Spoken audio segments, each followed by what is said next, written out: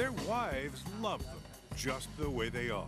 He doesn't believe when I say I think he's attractive and he's my Bruce Willis. But to these men, being bald is a curse. Just the word bald, isn't that a defect? Just what causes some men to have more hair and others less? Genetics. Experts say in most cases, sensitivity to the hormone DHT is the culprit. This byproduct of testosterone interacts with hair follicles, causing them to shrink. The hair then thins and can fall out. Dr. Alan Bauman of Boca Raton, Florida, is a hair transplant surgeon. He says a favorite myth blames baldness on genes inherited from the mother's father. The hair loss comes from the mother's side of the family, and that's probably an old husband's tale. Not true. We see that it's genetic and it comes from both sides of the family.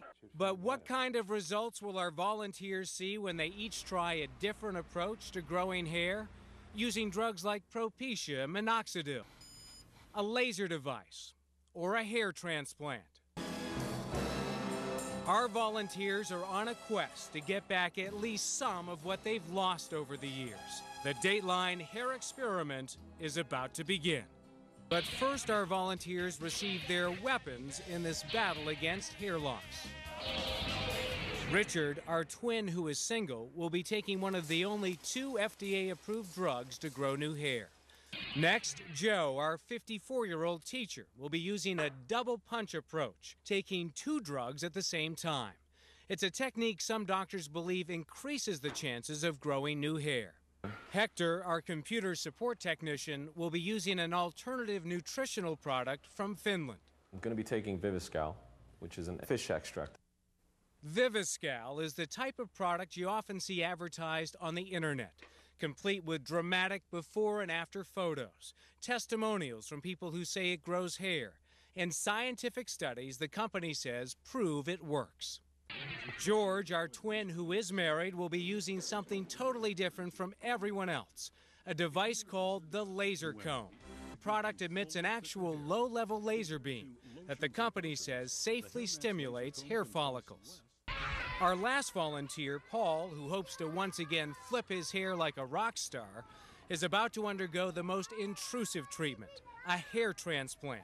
Today's hair transplants are 100% undetectable. There may be people that you know who have had hair transplantation and you were unable to tell. A year from now, 10 months from now, what will his scalp look like? Well, he's going to have a brand new hairline, so it's going to be a lot lower, a more youthful position, and he's going to have a hell of a lot more coverage all through the top front area. So that front half of the scalp is where we're focusing our effort today. And he wants it down to here, I think, is what you're asking for, right, Paul? Well, we're going to talk about that. But will Paul's transplants take, and will this fulfill his dream of getting back the kind of hair he once had? Will any of our men see the results they're hoping for? When we return, we check back 6 months later with each of our Follicle 5 to see who is growing new hair and who is not. You may be surprised by the results.